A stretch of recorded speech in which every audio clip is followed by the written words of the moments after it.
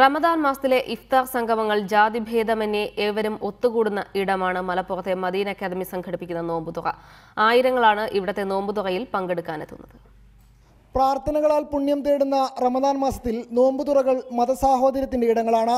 മലപ്പുറത്തെ Medina academic കീഴിൽ നടക്കുന്ന ഇഫ്താർ വിരുന്നിൽ നൂറുകണക്കിന് ആളുകളാണ് പങ്കെടുക്കുന്നത്.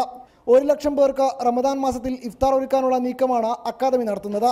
പൂർണ്ണമായും ഗ്രീൻ പ്രോട്ടോകോൾ പാലിച്ചാണ് ഇഫ്താർ വിരുന്ന്. ഭക്ഷണ വിതരണത്തിന് വാഴയില ഉപയോഗിക്കുന്നു. മഴയിൽ തയ്യാറാക്കുന്ന ഭക്ഷണത്തിനൊപ്പം വിവിധ ഭവനങ്ങളിൽ നിന്നുള്ള വിഭവങ്ങളും ഇഫ്താറിന്റെ ഭാഗമാക്കുന്നുണ്ട്. ജില്ലാ കളക്ടർ അമിത് മീണ ഇഫ്താർ സംഗമത്തിൽ അതിഥിയായെത്തി. ഇവിടുത്തെ ഇത് one of the biggest gatherings ആണ് ഈ ഇഫ്താറിൻ്റെ. ഈ പ്രാവശ്യം ഇവിടുത്തെ മദീന അക്കാഡമിയുടെ ഒരു ഡിക്ലറേഷനാണ്.